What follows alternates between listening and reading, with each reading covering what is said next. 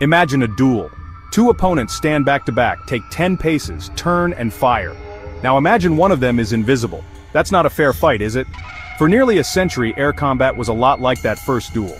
Pilots relied on seeing their enemy, a dogfight of swooping turns and rattling machine guns. Then came radar, the ability to see for hundreds of miles using radio waves. The battlefield got a lot bigger, but the principle was the same. You see the enemy, you engage the enemy. Stealth technology fundamentally broke that rule. It introduced the invisible opponent. It's the art and science of making an aircraft incredibly difficult, if not outright impossible, to detect. This isn't just about sneaking past guards. In modern warfare, being seen is the first step to being destroyed.